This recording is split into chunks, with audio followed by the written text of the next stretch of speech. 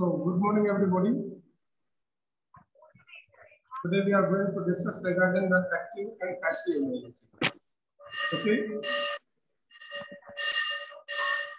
Whenever we directly encounter with the pathogens, अगर किसी pathogen से हमारा डायरेक्ट एनकाउंटर होता है and then after naturally we develop the antibodies, then this is termed as the active immunity, right?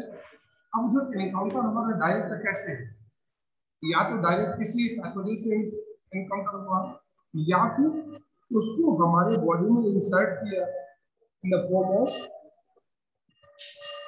Of vaccines. Okay, या तो vaccine के form में इंसर्ट किया गया हमारे बॉडी में, and these vaccines are basically dead और इनएक्टिव वायरसेस और बैक्टीरिया। क्लियर? सो अगर वैक्सीन बॉडी में इंटर किया गया है, वैक्सीन नहीं इंटर किया गया है या डायरेक्ट इनकम्प्लीट किया है हमने, तो उससे ऑटो सिस्टम पे हमारे बॉडी में एंटीबॉडीज डेवलप होना स्टार्ट होती है। ठीक है, तो ये जो एंटीबॉडी डेवलप करने का प्रोसेस है, ये जो इम्यूनिटी है, this is called as the active immunity. अभी एक्टिव इम्यूनिटी के दो पार्ट हो गए हमारे, एक तो नेचुरल और दूसरा आर्टिफिशियल। नेचुरल में क्या है, आपका डायरेक्ट एनकाउंटर हुआ है ना, और आर्टिफिशियल में क्या है, आर्टिफिशियल में आपने वैक्सीन लिया है, उस वैक्सीन के थ्रू आपके अंदर एंटीबॉडी डेवलप हो रहा है। क्लियर? तो when a host is exposed to antigens which may be in the form of living or dead microbes or other proteins, antibodies are produced in the host body. This type of immunity is called active immunity. Active immunity is slow and takes time to give its full effective response.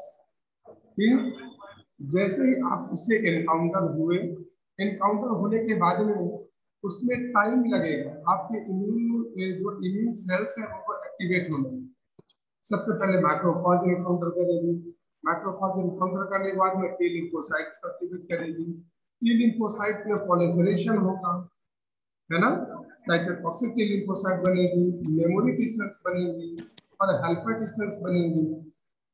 ठीक है, इरिप्रेसर T cells बनती है, तो ये T cell इनका proliferation हुआ।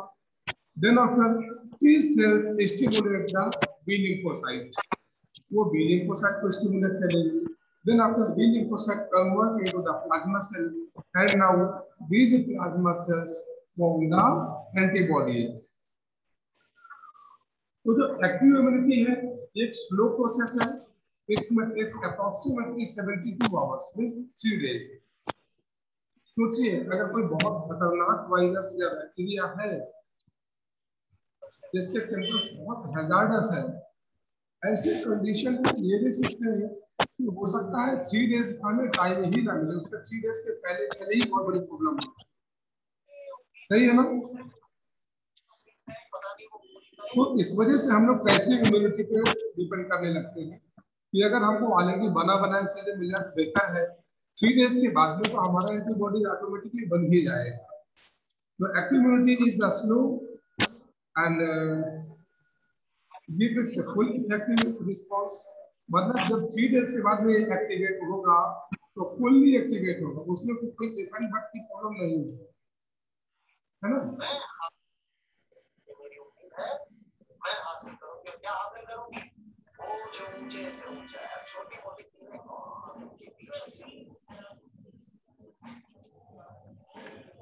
यही उम्मीद करिए ना कि ये सब धरातल जो है छोड़ छाड़ के ऊपर उठता है। धरातल तो अपनी जगह रहेगा, जब रॉकेट उड़ता है तो उसके साथ धरा थोड़ी उड़ जाती है, धरा और तल दोनों वही रहते हैं जहाँ रहते हैं rocket. Next, injecting the microbes deliberately during immunization or infectious organism gaining excess antibodies during natural infection induce active immunity. जो माइक्रोब्स उसमें डायरेक्टली एंटर किए जा रहे हैं जानबूझ करके, वो भी हमारे एक्टिव इम्यूनिटी को डेवलप करते हैं। And the best example is vaccine, right. तो रेडीमेड, तो ये वैक्सीन के थ्रू भी हम अपनी एक्टिव इम्यूनिटी डेवलप करते हैं। अभी आप लोग कोविड के एग्जाम्पल्स को बहुत अच्छे से समझ सकते हैं। वो लोग जिनका डायरेक्ट एनकाउंटर हुआ था, इससे डायरेक्ट एनकाउंटर होने के बाद में क्या हुआ कि ऑटो सिस्टम पे उनके पास में इम्यून सिस्टम डेवलप हुआ। पक्का? अच्छा, जिनका डायरेक्ट नहीं हुआ है उन्होंने एंटी वैक्सीनेशन कराया। तो वैक्सीनेशन में स्टार्टिंग में क्या है, कम मेमोरी सेल्स बने हुए हैं, less number of memory cells are form which will activate less number of the cells and result less number of production of the antibodies। इसीलिए जो सेकेंड डोज उसको बोला गया बूस्टर डोज। बूस्टर डोज में क्या होगा, जैसे ही दोबारा उनको वैक्सीन किया गया तो और ज्यादा से ज्यादा नंबर्स में हमारी मेमोरी सेल्स बनेगी, टी मेमोरी सेल्स और बी मेमोरी सेल्स। और ये ज्यादा भी जो मेमोरी सेल्स बनेंगी ये सेटलमेंट कंडीशन में या रेस्टिंग कंडीशन पड़ी रहेगी। जब कभी भी इनकाउंटर होगा तो ये बहुत तेजी के साथ में आगे बढ़ेगी। ठीक है, इसीलिए नेक्स्ट डोज को बोलता है बूस्टर डोज। तो ऐसे में बूस्टर डोज लेना जरूरी है। अगर आपका डायरेक्ट इनकाउंटर हो रहा है तो ये नेचुरल एक्टिव इम्यूनिटी है, और अगर आप वैक्सीन के थ्रू एक्टिवेट हो रहे हैं then this is the passive active immunity. पक्का? या passive, sorry, artificial active immunity. Clear? तो एक्टिव इम्यूनिटी दो टाइप्स की हो गई ना, नेचुरल और आर्टिफिशियल। अच्छा, अभी पैसिव इम्यूनिटी की बात करें। आपने स्टार्टिंग में न्यूज वगैरह सुनी है, लास्ट ईयर क्या हुआ था, बहुत से लोग जब कोरोना से या कोविड-19 से रिकवर होकर घर आ गए तो हमने प्लाज्मा डोनेशन की बात की। आप अपना प्लाज्मा डोनेट करेंगे। क्यों भाई, क्यों हम उनका प्लाज्मा मांग रहे हैं? इसलिए इसका मतलब उनके बॉडी में एंटीबॉडीज डेवलप हो चुकी है। अगर वो अपना प्लाज्मा डोनेट करेंगे, वो प्लाज्मा अगर किसी को इंसर्ट किया जाता है उसे एंटीबॉडी आइसोलेट करके अगर किसी को इंसर्ट करते हैं तो उनको वो एंटीबॉडी जाएंगी और वो इससे फाइट करेंगे। ठीक है, ये तरीका है हमारा पैसिव इम्यूनिटी। मतलब ऑलरेडी किसी के बॉडी में एंटीबॉडीज बनी हुई है, उन एंटीबॉडीज को हमने एक्सट्रैक्ट किया और उसे किसी न्यू पर्सन में इंजेक्ट किया, इसे बोलते हैं पैसिव इम्यूनिटी। अब पैसिव इम्यूनिटी भी दो तरह की हो जाती है, नेचुरल और आर्टिफिशियल। बाकी बच्चों का वीडियो ऑन नहीं है, क्या आप सुन पा रहे हैं मुझे? अगर कहीं पे डाउट होता तो मुझे जरूर बोलिएगा। ठीक है, पैसिव इम्यूनिटी की दो टाइप्स की हो गई, नेचुरल। अच्छा, नेचुरल पैसिव इम्यूनिटी किसे कहेंगे आप? चलिए, अब फीटस लेते हैं ना, फीटस, मदर के बॉम्ब में जो फीटस होता है, it can not develop the immune system itself. ये खुद तो डेवलप नहीं कर पा रहा है, तो फिर इसका प्रोटेक्शन कैसे होगा? It takes ready-made antibodies from the mother through placenta. Placenta से ये ready-made antibodies खुद लेते हैं, right? And that is termed as the passive, natural passive immunity. ठीक? And this is IgA, immunoglobulin A. Next after, जैसे ही उसका जो fetus है उसका बर्थ होता है, एक बेबी, उस बेबी को कहां से मिलेगा भाई? इमीडिएट इम्यून सिस्टम एक्टिवेट होगा नहीं, है ना? जो इनेट इम्यूनिटी है वो तो ठीक है, बैरियर्स, लेकिन एंटीबॉडीज तो मिल रही है, एक्वायर्ड इम्यूनिटी तो डेवलप नहीं हो रही होगी, तो वो क्या करेंगे? अप्रॉक्स 3 मंथ तक डेवलप नहीं होती है। ठीक है ना? तो ऐसे सिचुएशन में क्या है, जो मदर का मिल्क है दैट इज कोलेस्ट्रम, है ना? जो मदर मिल्क है वो मदर मिल्क इसको हेल्प करता है।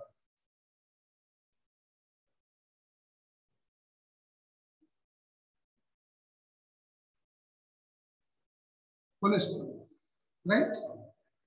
Colostrum, this is the first milk for the child from the mother side. This is highly nutritive and protective also. इससे बहुत से एंटीबॉडीज होते हैं और पावरफुल न्यूट्रिशन होता है इसीलिए डॉक्टर सजेस्ट करता है 6 मंथ के लिए ब्रेस्ट फीडिंग 6 मंथ कंपलसरी है।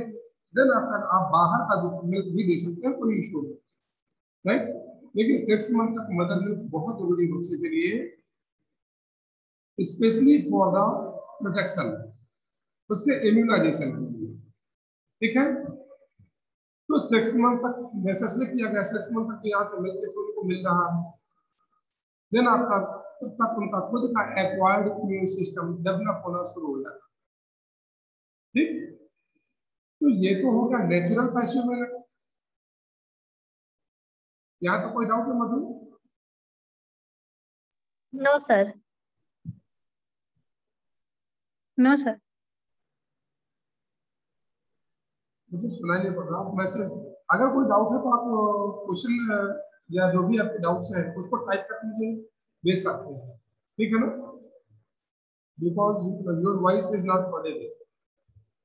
Okay, clear, so you don't have any doubt. अच्छा जी, ये ना हो गया natural passive immunity. What about the artificial passive immunity?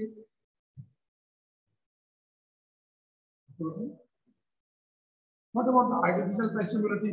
अच्छा एक चीज बताइए, बहुत सी ऐसी डिजीज है जिनसे मतलब विद इन 3 days दे में कॉज द फैटालिटी।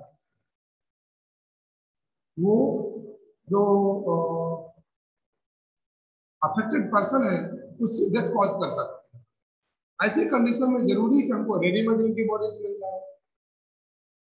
एक छोटा सा एग्जांपल देते हैं, जैसे स्नेक वेनम, जो सर्पदंश होता है ना, अगर स्नेक बाइट किया तो 3 days में हमारी एंटीबॉडी डेवलप होगी और विद इन 24 आवर डेथ हो जाती है। कई बार होता है विद इन आवर डेथ हो जाती है। तो हम लोग क्या वेट करेंगे कि चलो भाई हमारा 3 days बाद में एंटीबॉडी डेवलप होगा, उसके बाद स्नेक वेनम से फाइट करेगा, तब हम बचेंगे। Is it possible? Not at all, right. मैंने आपको एक चीज बताया था, एंटीजेनेसिटी, एंटीजेनेसिटी, राइट, या इम्यूनोजेन। तो अगर जो फॉरेन मटेरियल्स है या फॉरेन पार्टिकल्स है वो अगर ज्यादा अमाउंट में होंगे, ज्यादा एंटीजेनेसिटी शो करेंगे, अपना इफेक्ट भी शो करेंगे, राइट। लेकिन अगर हम उनके पैथोजेनेसिटी को खत्म कर दें या उसको बहुत कम अमाउंट में लें, तो बहुत कम अमाउंट में लेंगे तो it will not be pathogenic, right. ये कोई भी पैथोजेनिसिटी नहीं शो करेगा या ये डिजीज कॉज नहीं करेगा, ठीक है, बहुत कम अमाउंट में। जैसे मान लो स्नेक बाइट किया, स्नेक बाइट करता तो एटलीस्ट 1 ड्रॉप के आसपास तो हमारी बॉडी में इंजेक्ट हो जाता है। उस 1 ड्रॉप का 1/10 या 1/50 या 1/100 अमाउंट लेकर के अगर उसको इंसर्ट किया जाए तो वो डिजीज भी या डेथ भी कॉज नहीं करेगा। उससे हट करके होगा क्या कि वो हमारे बॉडी में एंटीबॉडी डेवलप होना शुरू करेगा। तो ये ऐसे एक्सपेरिमेंट के लिए ह्यूमन को एज ए मॉडल ऑर्गेनिज्म नहीं सिलेक्ट करते।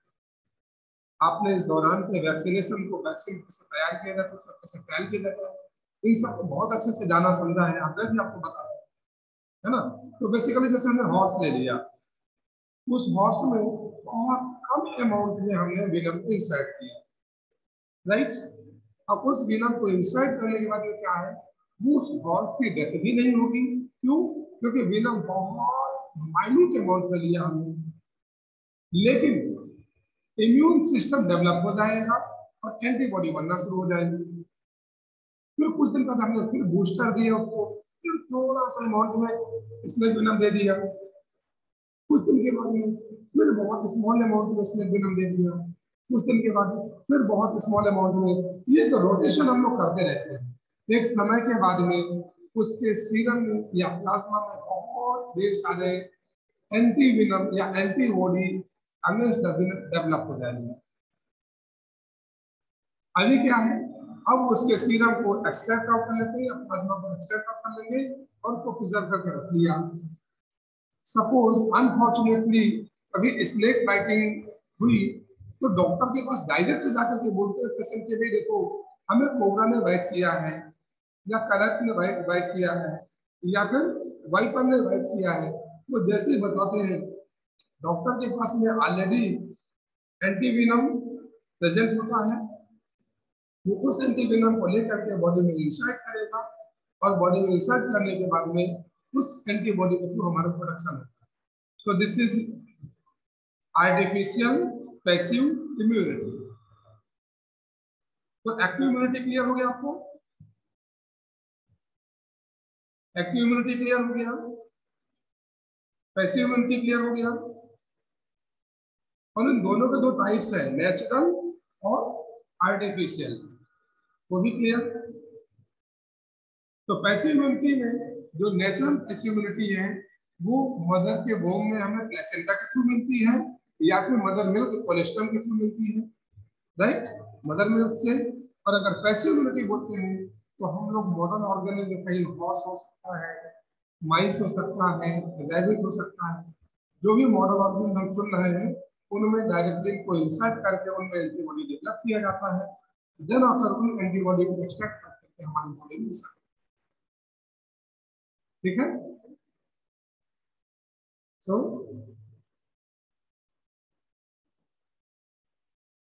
when ready-made antibodies are directly given to protect the body against foreign agents, it is called passive immunity.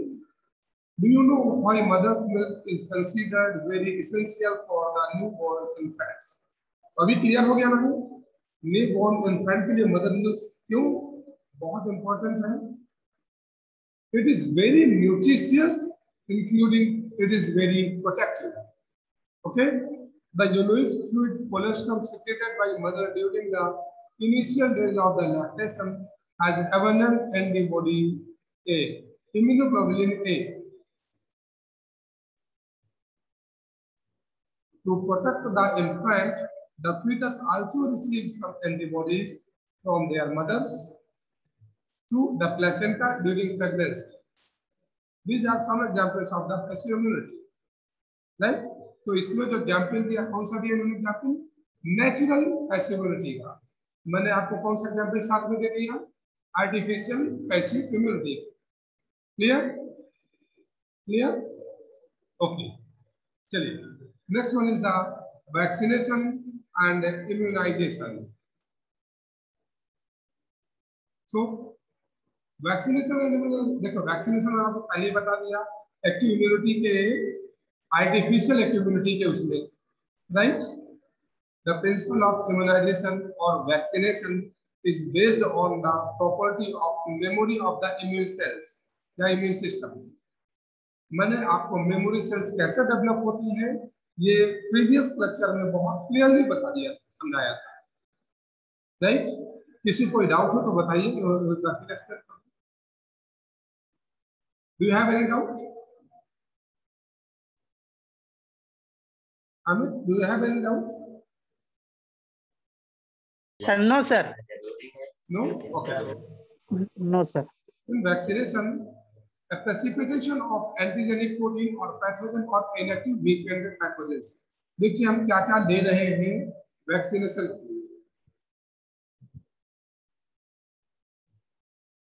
में भी एंटीजेनिक प्रोटीन ऑफ पैथोजन, मतलब हम कंप्लीट पैथोजन के बजाय उसके सिर्फ प्रोटीन ले सकते हैं जो एंटीजेनिसिटी शो करें। मैं बताया था ना आपको एंटीजन कौन कौन से हो सकते हैं।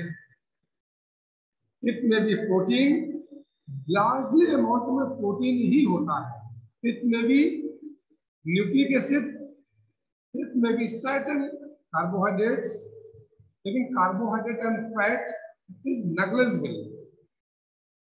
फैट के बहुत मतलब एग्जाम्पल देखे नहीं जा रहे हैं, बहुत कम एग्जाम्पल है जो फैट कार्बोहाइड्रेट के, स्पेशली कौन से carbohydrates, that are the glycoproteins, वो प्रोटीन के साथ जो अटैच कार्बोहाइड्रेट्स, राइट। तो वैक्सीन के लिए हम क्या क्या यूज कर सकते हैं? इट में भी preparation of antigenic proteins of pathogen या फिर इनएक्टिवेटेड या वीकेंड पैथोजन, ठीक है। इनको हम लोग यूज कर सकते हैं in the form of vaccine.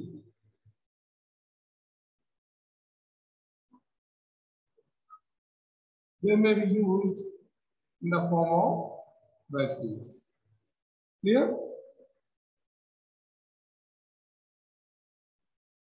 So antibodies produced in the body against these antigens would neutralize the pathogenic agents during actual infection. अभी होगा क्या, ये जो हमने इसके एंटीजन इंसर्ट किए हैं, इन एंटीजन्स के रिजल्ट क्या होगा, दे activate the immune system, right. So inserting of the antigen is termed as vaccination, right.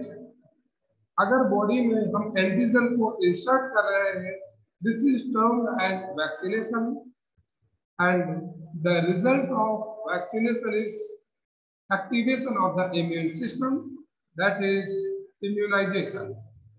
तो कई जगह आपको वैक्सीनेशन एंड इम्यूनाइजेशन मिलेगा, कई जगह आपको ऐसा मिलेगा जैसे इम्यूनाइजेशन और वैक्सीनेशन, ये दोनों को साथ में भी यूज कर सकते हैं और अलग अलग भी. बट एक बात समझ में रखिएगा दिमाग में बहुत अच्छे से, insertion of the antigens is termed as vaccination. जरूरी नहीं है कि वैक्सीनेशन से इम्यून सिस्टम डेवलप हो ही जाए. Am I right? हो सकता है जो हम पैथोजन लिए हो या एंटीजन लिए हो, वो एंटीजेनिसिटी कॉज ही नहीं कर रहा, तो इम्यून सिस्टम डेवलप नहीं होगा. वैक्सीनेशन को हो गया. ये आप लोग अगर वीडियो ऑन करेंगे तो आपके एक्सप्रेशन से मुझे कुछ समझ में आएगा. आप लोग समझ पा रहे हैं या नहीं समझ पा रहे हैं, राइट. चलिए, तो बेसिकली यहां पर तुम देख क्या रहे, insertion of the antigen is vaccination and the development of the immune system is immunisation.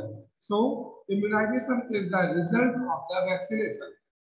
और इम्यून सिस्टम एक बार में ही कंप्लीट डेवलप नहीं होता है, इसीलिए हमें बूस्टर डोज देना पड़ता है या second dose of the vaccination करना पड़ता है, सेकेंड डोज या थर्ड डोज. ठीक है ना. अच्छा जी. So the vaccine also generate memory B cells and T cells. जो वैक्सीन का सबसे बड़ा इंपॉर्टेंट चीज क्या है, ये मेमोरी सेल्स डेवलप करती है, memory B cell and memory T cell. ये मेमोरी सेल्स रिकॉग्नाइज करके रखती है कि ये एंटीजन इस तरह का है, इस एंटीजन का ये सीक्वेंस है, ये साइज है, ये वेट है, इसके अगेंस्ट में हमें इस तरह का एंटीजन बनाना है. ये सारी चीजें इसके मेमोरी में फिक्स होती है. ओके. अच्छा, जैसे ही उन पैथोजन का सेकेंड इनकाउंटर होता है तो मैक्रोफेज ने उसको फागोसाइटोस किया, उसने जो प्रोटीन्स है उनको अपने सेल मेम्ब्रेन में ला करके अलार्म किया कि देखो ये पैथोजन आया. समझो तो जरा कौन है, राइट. तो जैसे ही मैक्रोफेज ने अलार्म किया, सबसे पहले टी सेल आएंगी और टी सेल क्या बताएंगी, उसको लिया और इंटरप्रीट करेगा. अरे ये पहले आया था क्या कभी नहीं, ये तो नया है. अच्छा ये नया है तो इसको रिसर्च लैब में भेजो, क्या है, कैसा है, कितना है, इसकी रिसर्च करो. सही है. और वो रिसर्च करने के बाद फिर मेमोरी टी सेल डेवलप होंगी. जो फर्स्ट डोज में हो गया था हमारा, या फर्स्ट एनकाउंटर में हो गया था. अच्छा, ये तो सेकंड एनकाउंटर है. सेकंड एनकाउंटर में क्या है, जैसे ही मैक्रोफेज से टी सेल आकर अटैच होगी, इसका अरे ये तो वो वाला है, एक काम करो प्लाज्मा सेल को डेवलप करो कि वो एंटीजन आया. प्लाज्मा सेल को पता चला कौन सा एंटीजन आया है, the first encounter was that. Plasma cell ने कहा अच्छा इसका मेमोरी सेल ये, हमने तो ये एंटीबॉडी बनाया था. वो बी सेल की जो मेमोरी सेल्स है, उन्होंने कहा इसके अगेंस्ट में ये एंटीबॉडी बनना था. इमीडिएट एंटीबॉडी बनना शुरू. No interpretation needed here, right. क्योंकि टाइम किसमें लगता है, रिसर्च करने में, इंटरप्रीट करने में. समझ रहे हैं ना. इसलिए 72 आवर्स लग रहे थे. अभी क्या है, मेमोरी सेल्स बनी है, ऑलरेडी इंटरप्रीटेड हो चुका है, उसको सिर्फ ये बताना है कि that is the strand antigen and this antibody was developed for these antigens. तो इमीडिएट उसका प्रोडक्शन स्टार्ट हो जाता है. So this is very fast. समझ रहे हैं ना, very fast. So memory B and T cells that recognize the pathogen quickly on substance exposure,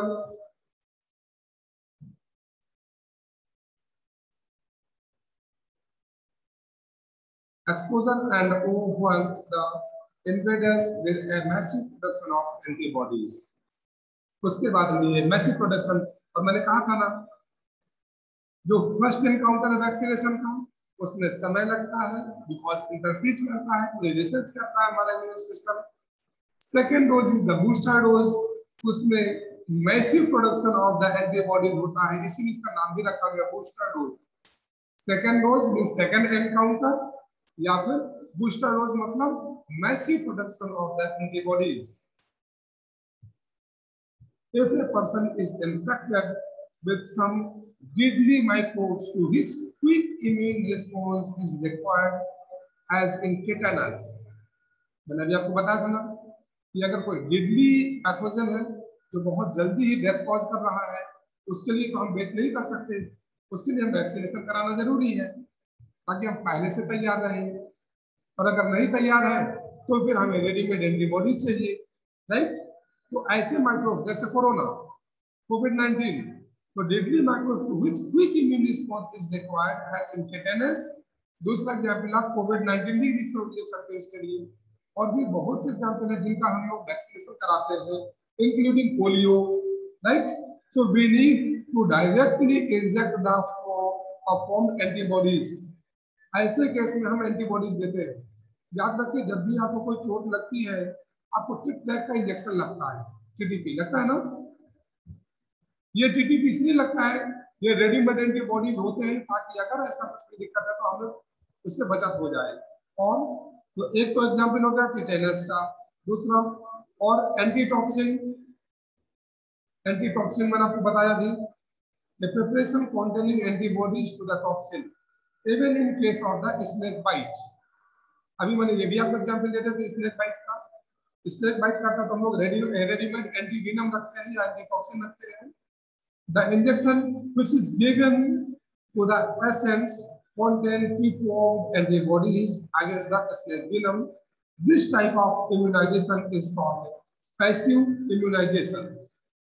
तो अभी हमने पढ़ा एक्टिव इम्यूनिटी, पैसिव इम्यूनिटी, और अभी हमने पढ़ा एक्टिव इम्यूनाइजेशन और पैसिव इम्यूनाइजेशन। एक्टिव इम्यूनाइजेशन में क्या है, हम लोग वैक्सीन दे रहे हैं। पैसिव इम्यूनाइजेशन में क्या है, रेडीमेड एंटीबॉडीज या प्रीफॉर्म्ड एंटीबॉडीज हम उसके लिए देते हैं। Preformed antibodies, right? So now your time is going to over. अगर किसी को डाउट है तो you may ask if you have any doubt.